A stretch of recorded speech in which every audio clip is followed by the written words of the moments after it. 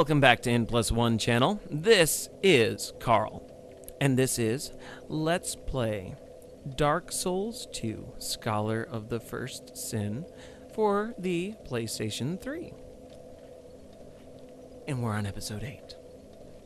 Now I'm really excited actually. I didn't get a chance to do videos for about a day. So, well, I mean, I know, right? Like, you know, oh, a day. Well, whatever, right? This is what I'm doing. I'm trying to make a, trying to make a difference, trying to make a bit of a living off of this. So for me, this is like skipping out on work or something, you know? So man, I don't want to do that.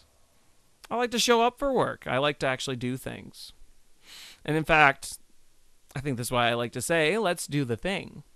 Because I like to do the thing. What is the thing? The thing is anything, right? Right, you know, look at the word any and the word thing, and we have anything. So we're going to do anything we can in Dark Souls 2, and it's going to be awesome. So we're going to talk to her. Bear. Oh, yes. Bear. Seek. Okay, level up. Well, actually, do I have one? I don't think I have one. Yeah, okay. But I do need to burn some sublime bone dust or whatever. Okay, cool. So what do we need? We need to increase our equip load. Oh, yes, we do. All right, so it looks like it's tied directly to vitality. All right. Level. All right, cool. Now that took man, that took a lot. Gee whiz. Gee whizzical the musical. All right, so I do kind of want to be a Dex character.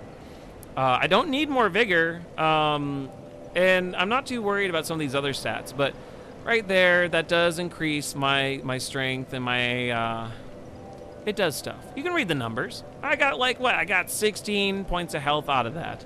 That's cool. We're soul level 53. What? Like, this is a level I think that you should be at towards the end of the game. It's just, oh, I'm so unfair, right? I'm just destroying the workflow of this game. That's all right though. So what do we have? Soul of a nameless soldier, but soul of a proud knight. Man, I wonder how much that gives us. 2,000. Yep. All right, and we'll go ahead and we'll consume the 2 soul of a nameless soldiers. We're gonna have an upgrade party. I like it. I like it a lot. And so, you know, of course, I'm just increasing my soul memory to the point where, like, you know, the people I'll be fighting against have gone through the whole game. They'll have all this crazy gear. And I'll be like, oh, man, why are they killing me so easily? And it's, well, because, silly. You are so silly. All right. Because you're over-leveled, but you're under-equipped. Darn. I don't want to be under-equipped. I do want to have more strength, and I do want to have more dexterity. My intelligence is pretty high. Yeah, that sounds so like narcissistic. Oh, well, man, you know, my intelligence is really, really high. But no, I mean, like for real though, my int in this game is very, very high actually. So, all right. Now that dexterity bonus is a little bit bigger, and I think, but I don't remember. So maybe this is a good time to talk about like the weapon scaling system and why it's awesome. So, just because you have a really good sword doesn't mean you can use it well. You can swing it poorly. It also doesn't mean that, oh, I'm still at 52% for equip burden. Shoot. I mean, I can decrease that a little bit here, but I want, well, what do I want? I want memory restoration. I don't think it actually does what I think it does. So we're going to go ahead and we're going to switch to the Ring of Blades. Now, it's interesting, actually. The Ring of Blades was a great item, like, in the very first version of the game. So I actually had this day one. All right, Dark Souls, the original, meant a lot to me and just did a lot for me in general. So we're going to talk to her in a second. And they found a lot of items that were, you know, maybe overpowered, right? They did this with Dark Souls, the original. They did it with Demon Souls, where, you know, of course, you haven't seen it yet, but a good chunk of the game is actually the player versus player action. And we're going to hopefully get a chance to see that. I haven't gotten invaded yet. I'm a little disappointed. I was hoping someone would try to kill me. And you can see my skills or whatever, you know, unless they just have, like, some crazy amount of skill that I'd never seen. But what do I want to look? I want to show you this real fast. Okay, so in equipment, all weapons have like stats. Let's see here. Switch. Well, they have. I don't remember how to see it. Oh yeah, it's this way. No, it's not. Shoot. Okay, yeah. Scaling. All right, look at the bottom left. I can't like point to it anyway, but basically, like all the way down to the bottom, you see like 7 and D and whatever, right? So the guy with the fist arm, what's the word I'm looking for? He's like, he's like showing off his guns. Okay, that's strength. The hand is dexterity, and those are what these weapons scale with. There's some other things too that they scale with, right? Well, I'll explain that in a little bit. But so when it's red, it means I don't meet that stat, right? I don't have 20 strength, so I can't actually equip that weapon, that hammer. But I do have 14 dexterity, so if I had 20 strength, I could do that. The letters then are like how much that weapon scales with that stat. So like a scaling of D is it's not a lot. A scaling of A though means that every point you pump into that stat, it actually does like that much more damage.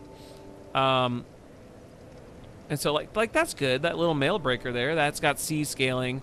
And this hand axe, this hand axe would probably do a lot for me. And it's interesting. Why does my sword seem to do so little? I think that I've neglected something very important, and that is the fact that equipment breaks and degrades over time. Oops. So let's go visit the blacksmith, actually. Yeah, I'm sorry I had you. So let's go ahead and repair. Really? Really?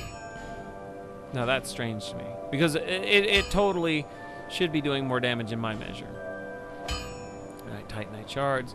So, I don't happen to have any equipment that I'm absolutely in love with to the point where I want to start upgrading it.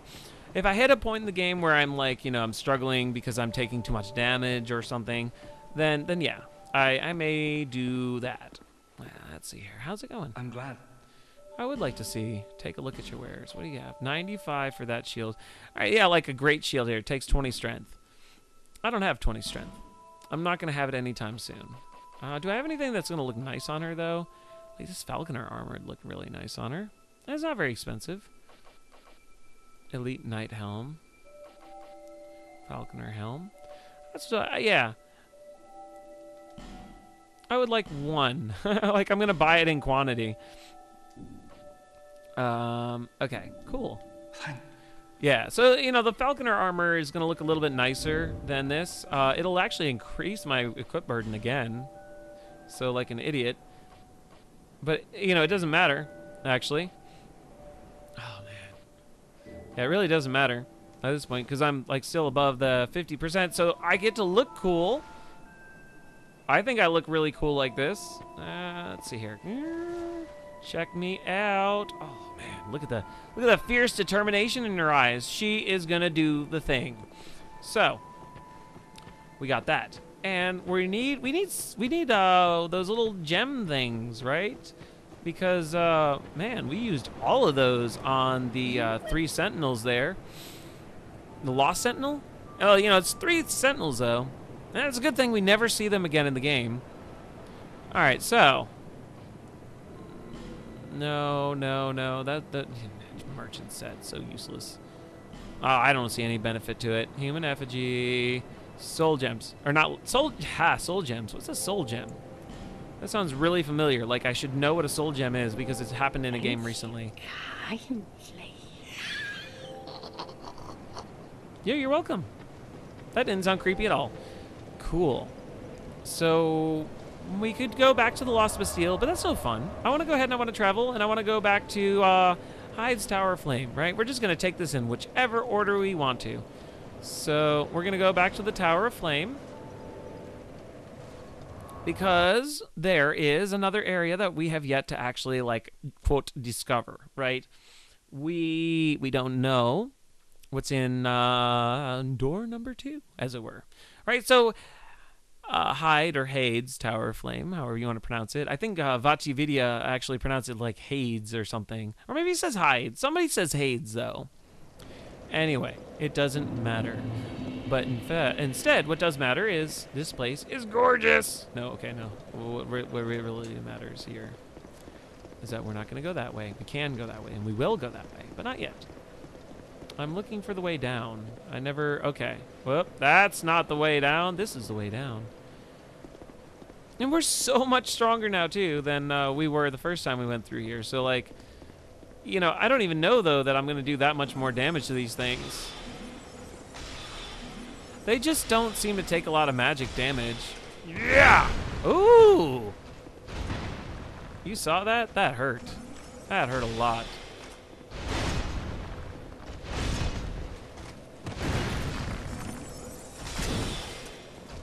You know, it's funny. Every time I try to, like, verbally describe which way you should dodge, I get confused because, like, I think that I actually say the opposite of what I actually mean. Oh! What's up? Masterless Glencore. Wait, so like that's a dude guy. That's a guy from the game. Cool. Well, we already defeated the the Dragon Rider. Clearly. So instead, we're gonna go this way, Masterless Glencore. We're gonna aggro these people, pull them in. It's so funny, you know, most people learn these terms like playing well, that World of Warcraft game, right? And that was popular. And I actually learned it from White Knight Chronicles, which, you know, you'll hear me talk about that sometimes. But I'll tell you what, you know, Level 5 made some truly brilliant games, and one of them was White Knight Chronicles, the other truly brilliant game, by the way. Our game series actually was a Dark Cloud series, which was on the PlayStation 2, and had this really cool iterative kind of random dungeons, and then had this side mission, quest, whatever you want to call it, where what you would literally do is you would build a city. Like, you would find items in these dungeons, and you would, like, rebuild a city. And that was really cool. All right, we got more of these jerks. You know what? I'm just going to pull him from over here. You know, something that I've always found interesting, too, is that the architecture of Hades Tower looks surprisingly like the architecture of Anor Londo and Lordran. But, well, now, you know, we've been told that this is Drang Lake. There's some other interesting correlations. And, like, it's been explored, but I feel like it's been also, you know, like, decided by the community that these connections aren't real connections, right? Like they're there, yeah. But, that they don't mean maybe what it almost seems to heavy-handedly, obviously try and point out that it should mean. Beware a boss, pick up item. We got a Divine Blessing. Divine Blessings are great. I want a Divine Blessing. This game is a Divine Blessing. Well, you know, that's going a little far, but you know, this game is great. Yeah, let me not blaspheme here, and instead just appreciate the fact that it is fun.